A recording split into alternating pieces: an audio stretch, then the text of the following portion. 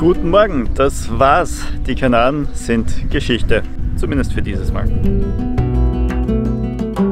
Den Parkplatz hier kennt ihr auch, das ist dasselbe, auf dem wir vor unserer Überfahrt auf die Kanaren übernachtet hatten, und gestern haben wir es auch nicht mehr weiter geschafft, denn wir waren ganz hinten, tief im Bauch der Fähre, und bis wir da draußen waren und dann noch durch den Zoll sind ungefähr 2 Stunden vergangen und dann hatten wir keine Lust mehr auf lange Fahrten. Aber jetzt überlegen wir, was wir machen, und Tarifa lockt uns schon ziemlich.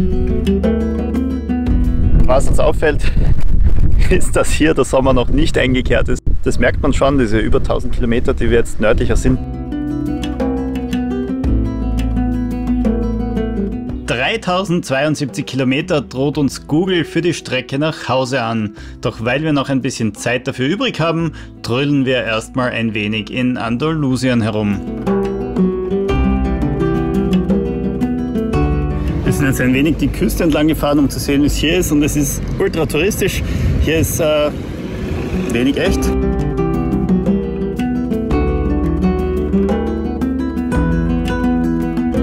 Aber dafür ist es dann recht erstaunlich, dass es einen passablen Wohnmobilstellplatz direkt am Strand gibt für 10 Euro für 24 Stunden. Hätten wir jetzt nicht was anderes vor, dann wäre das vielleicht gar nicht schlecht.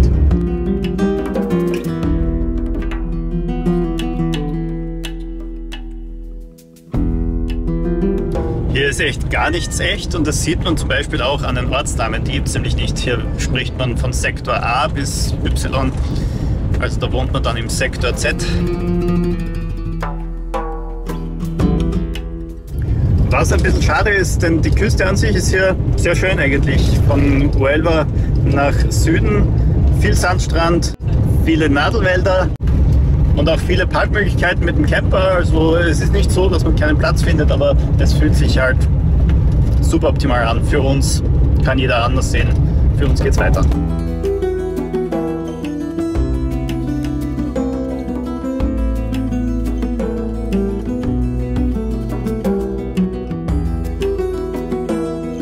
Wie zu erwarten war, wir haben uns dazu entschieden, in Tarifa einen Stopp einzulegen.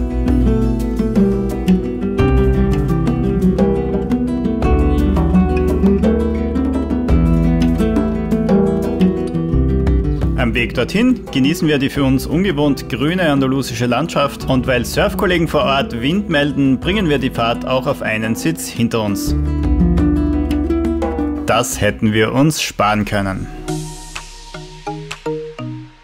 Anders als bei unserem letzten Aufenthalt haben Surfschulen und Bars um diese Jahreszeit noch geschlossen, aber am Parkplatz und am Strand, da ist schon einiges los. Logisch, dass ich da mitmachen möchte. Manchmal sollte man einfach nicht so hetzen. Wenn wir heute irgendwo Station gemacht hätten und einfach Tapas gegessen hätten und in die Landschaft geblickt hätten, dann hätten wir mehr davon gehabt. Was haben wir jetzt davon? Einen kaputten Wing und eine leicht geschwollene Hand. Ja, was ist passiert? Naja, die Wellen waren heute ziemlich groß und ich bin trotzdem rein, und dann hat eine Welle mein Board geschnappt und hat mir das Foil zuerst auf die Hand gezimmert und dann in den Wing hinein, und der Wing hat wie ein Luftballon plupp gemacht und dann war er kaputt. Abendbeschäftigung also, rüber nach Tarifa fahren. Mal schauen, ob das jemand hier kurzfristig reparieren kann oder ob es das schon wieder war mit den Wingen in Tarifa.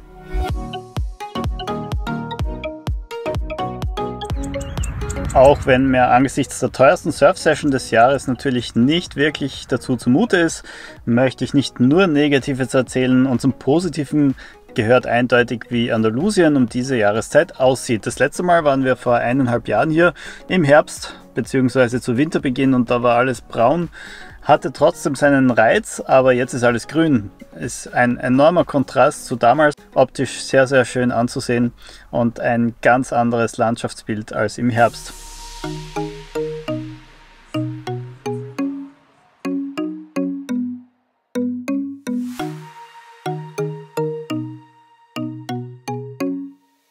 Und da schaut schon die neuen Wings an. Wir sind gerade beim Abendessen und jetzt hat gerade jemand laut an der Tür geklopft, waren aber sehr freundlich die Polizia lokal, die uns informiert hat, dass da morgen ein Rennen stattfindet und wir deshalb nicht hier bleiben können. Und jetzt fahren wir schnell, bevor alle anderen das tun und wir keinen Platz mehr bekommen an den Ausweichmöglichkeiten. Es ist 10:30 und wir sind wieder unterwegs, weil uns die Polizei weggeschickt hat.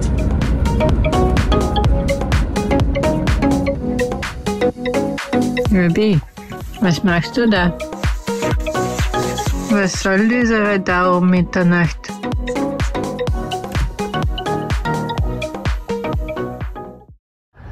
Guten Morgen mit Blick nach Marokko und allen anderen Campern, die gestern aus Tarifa verbannt wurden. Zurück am Lidl mit der schönsten Aussicht Europas, sagt man.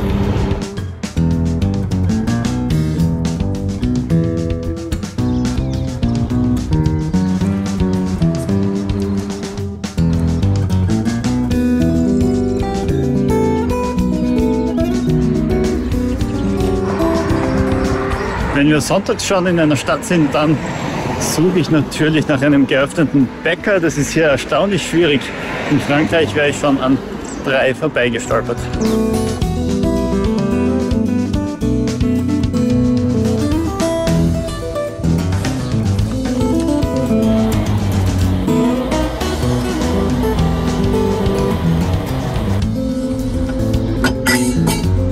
Heute ist großer Putztag im Camper. Wir haben 2 15 Kilo Wäschetrommeln belegt und einen Haufen Geschirr zum Waschen. Das heißt, gute Laune, Musik an und los geht's.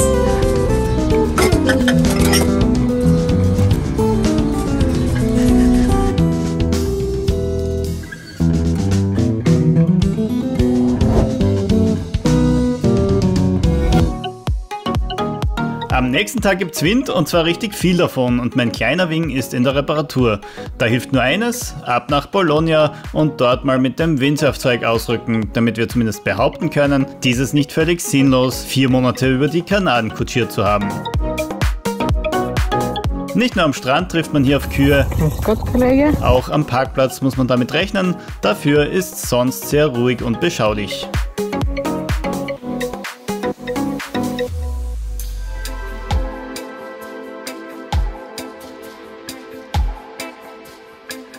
Müde, aber zufrieden geht's zurück in Richtung Tarifa.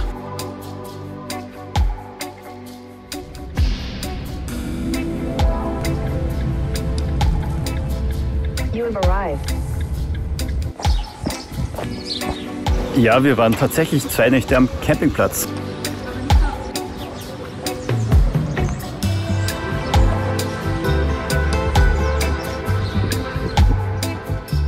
Camping Valdevaqueiros, kurz vor der Düne von Valdevaqueiros, ziemlich großer Platz mit der kompletten Ausstattung, aber auch nicht günstig für spanische Verhältnisse, 25 € am Tag. Insbesondere von den Kanaren kommend, wo ein Campingplatz 8 €, 10 € pro Nacht kostet, ist das natürlich jetzt ein enormer Unterschied. Ihr glaubt, ihr kriegt auch was? Gut, der Platz ist gut besucht und deswegen passt für die Betreiber offensichtlich so, wie es ist.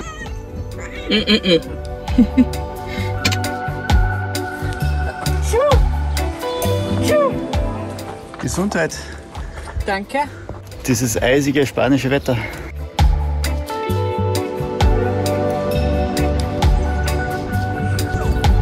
Up in a tree.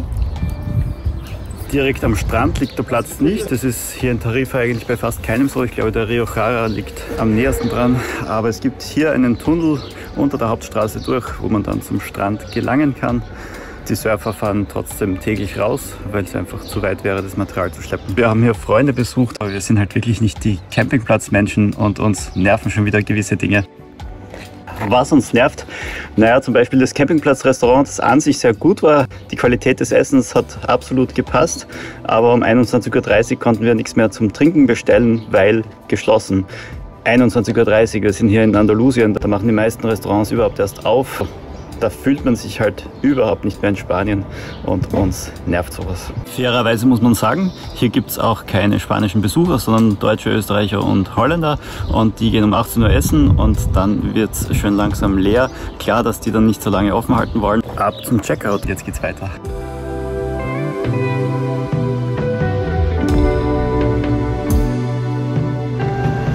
Einmal noch Wasser füllen und dann kann es weitergehen, wieder ab zum Strand.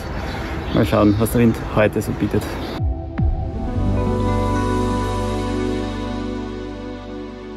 Eine letzte Dusche. Heute hatten wir einen schönen Wingfoil-Tag, auch wenn ich mir ja vor 2 Tagen meinen kleinen Wing ruiniert habe. Der große tut's auch, ist halt etwas anstrengender. Ja, viel Betrieb, mehr als im Herbst, muss man sagen. Und es sind noch nicht alle Parkplätze offen. Der, den wir an der Düne von Valdevaqueros gern genutzt hatten, der ist gesperrt. 2 Tage waren wir am Campingplatz, heute geht es in die Stadt Tarifa. Wir lassen die Reise jetzt schön langsam ausklingen.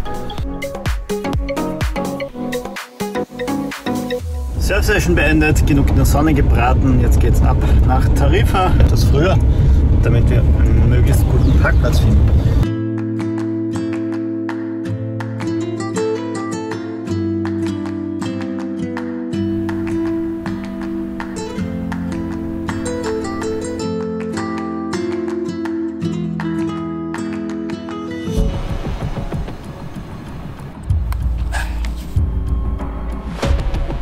Immer wieder so schön in Tarifa, aber es gibt leider auch unschöne Ereignisse.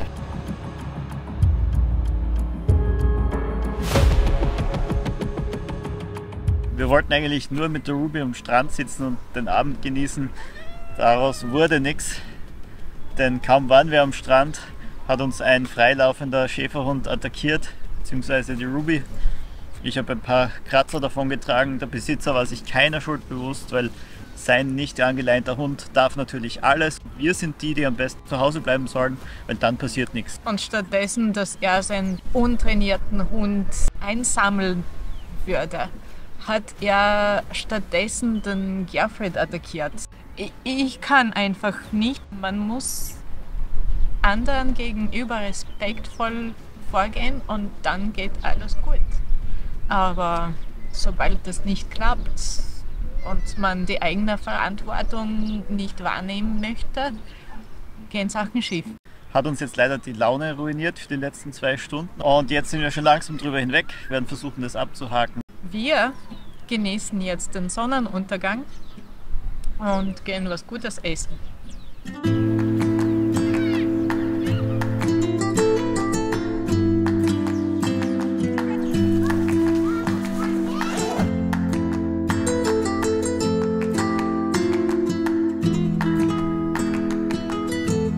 Da an der südlichsten Spitze von Tarifa sind wir zwischen Mittelmeer und Atlantik.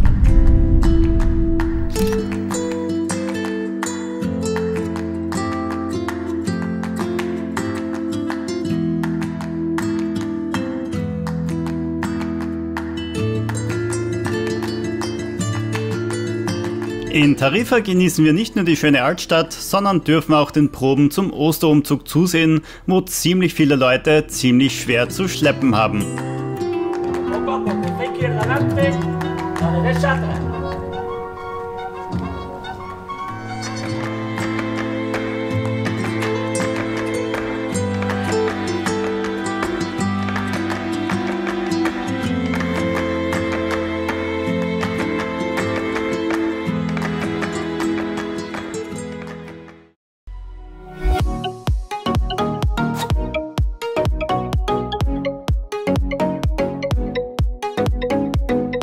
Guten Morgen, zurück zum Strand.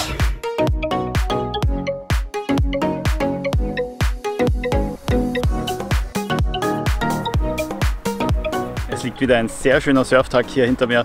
Also vom Wind her habe ich jetzt echt Glück zum Ende der Reise. Jeder Tag ein Treffer. Etwa am halben Weg zwischen Valdevaqueros und Tarifa liegt der angeblich beste Surfshop der Stadt und der hat jetzt meinen Wing repariert. Ich habe ihn gerade wieder abgeholt und morgen sehen wir, ob es geklappt hat. Und weil wir schon hier sind, geht es gleich nebenan ins Pachamama, auch eine Tarifa-Institution.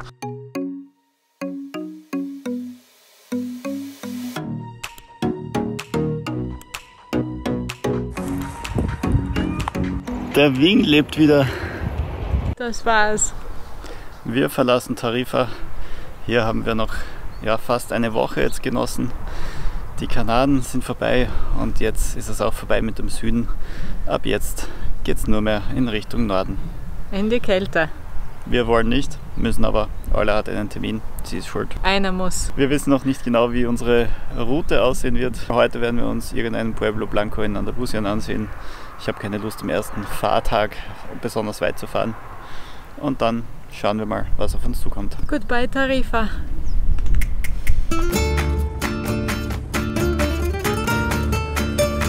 We also saw a shed snakeskin. Letzte Entsorgung in Andalusien erledigt. Und jetzt geht's weiter.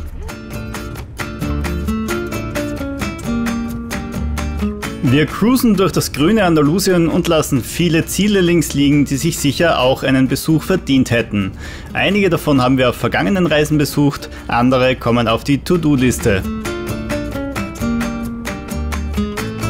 Denn heute sind wir auf der Suche nach etwas, was man eigentlich meist nur in Großstädten bekommt, weshalb wir Sevilla anpeilen. Aber aus einer Laune und dem plötzlichen Mut zum Risiko heraus landen wir stattdessen in einem kleinen Pueblo. Aber ganz ehrlich, dem Google Maps Eintrag, dem wir hierher gefolgt sind, trauen wir nur bedingt und bereiten uns gedanklich schon auf eine Enttäuschung vor. Das Schöne an Andalusien ist, es gibt noch wirklich viele weiße Dörfer, die von Parkverneid komplett verschont geworden sind. Warum wir hier gelandet sind, liegt daran, dass wir keine Kaffeebohnen mehr haben. Und es ist gar nicht so leicht, einen Specialty Coffee Shop zu finden. Der Ort heißt El Coronil und scheint ein schönes Ortszentrum zu haben. Wir haben es im Vorbeifahren gesehen. Rein durften wir nicht. Die Fahrzeuglänge ist auf 5 Meter beschränkt.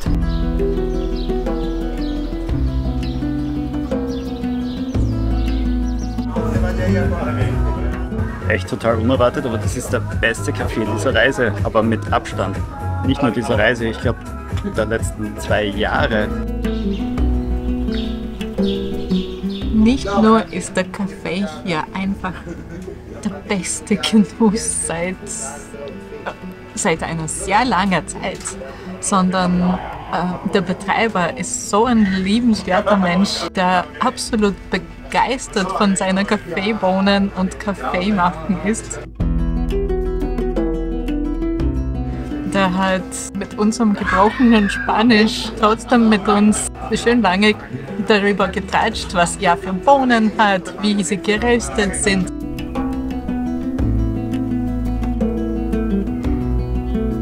Wie seine Freunde gedacht haben, was er wahnsinnig ist, in diesem kleinen Dorf so ein Specialty Coffee aufzumachen.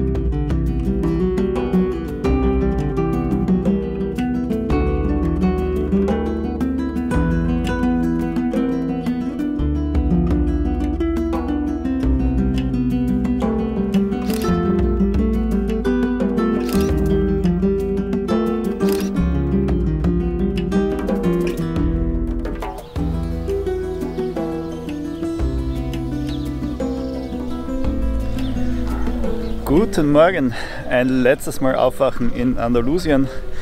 Wir sind immer noch im selben Ort. Wir hatten ja gestern schon im Café geschwärmt und nachdem wir diese Clips aufgenommen hatten, haben wir noch eine Ostermehlspeise zum Verkosten bekommen und danach haben wir beim Verabschieden gemeint, es ist schade, dass das Café morgens geschlossen ist, denn sonst wären wir fürs Frühstück nochmal gekommen. Jetzt hat uns der unglaublich nette und herzliche Betreiber auch noch zum Frühstückscafé eingeladen und da schauen wir jetzt mal hin. Wir sind hin und weg von der Herzlichkeit der Leute hier. Los geht's, freust dich?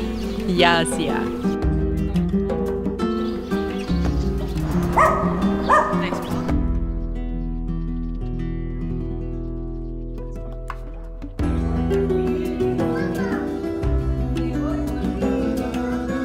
Buenos días. ¿Qué tal? Bien, bien. Hace frío. Hace frío, sí. Sí.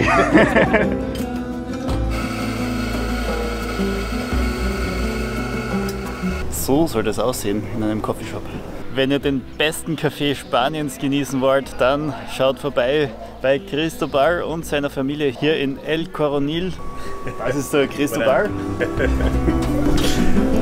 Es que Ihr werdet nicht bereuen, auch Mehlspeisen, Süßigkeiten und der Kaffee. Ich habe jetzt noch eingekauft, er hat Geisha-Bohnen mit Hefe, fermentierte Kaffeebohnen, also wirklich Spezialitäten, die ihr nicht überall bekommt. Einfach ein ganz, ganz herzlicher Empfang. ¿Tú tienes WhatsApp? Sie? ¿Tienes? Sí. ¿Cómo era? Olga, ¿no? Sie? Y Gerfried. Lasst euch das nicht entgehen. Unwahrscheinlich für ein Dorf mit 5000 Bewohnern, dass hier ein Specialty Coffee Shop gibt überhaupt. Ihr werdet euch denken, ich übertreibe jetzt enorm, aber das war ehrlich der beste Kaffee meines Lebens hier. Sorry, Gerfried. Du machst auch einen exzellenter Kaffee, aber das hier war nicht zu übertreffen. Ist keine Schande, von einem Profi geschlagen zu werden. Muchísimas gracias, Cristóbal, por todo. Nos vemos la próxima vez. Perfecto. Muchas gracias. Venga, que disfrutéis. Hasta luego. Hasta luego. Bye bye. Encantado. Einfach ein Wahnsinn hier in der Region.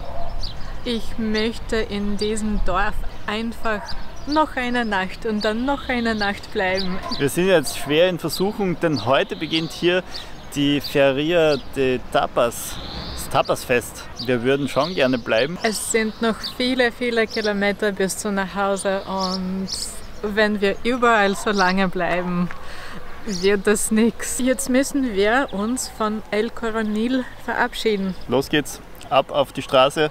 Heute eine wirklich große Strecke. Wir wollen es bis kurz vor Madrid schaffen. Es wird langweilig, lange. Ich muss noch schnell Podcasts aufs Handy laden und dann geht's los. Weil zwischendrin, im Landesinneren von Spanien, da gibt es keinen Empfang teilweise. Also nehmt euch die Unterhaltung vorher am Smartphone mit. Los geht's! In 600 meters, turn left onto SE 5203.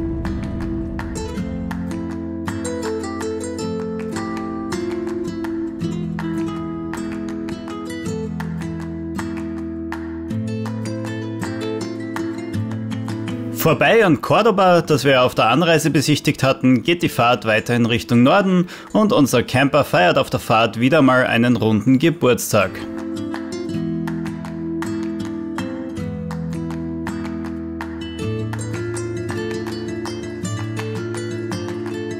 Eng, aber angeblich geht sich's aus. 12 Tonnen haben wir nicht.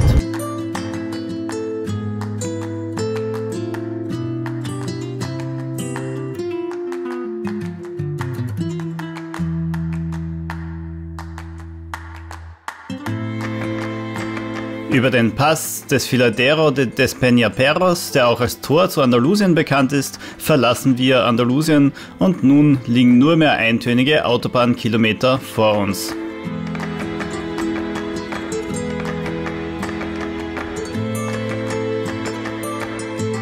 Ganz ins Zentrum von Madrid fahren wir zu später Stunde nicht mehr und übernachten lieber etwas außerhalb, bevor es dann am nächsten Morgen weiter in die Stadt geht. Jetzt geht's ab auf den Campingplatz, denn wir sehen uns die Innenstadt von Madrid an. Und wir freuen uns riesig drauf. Wow!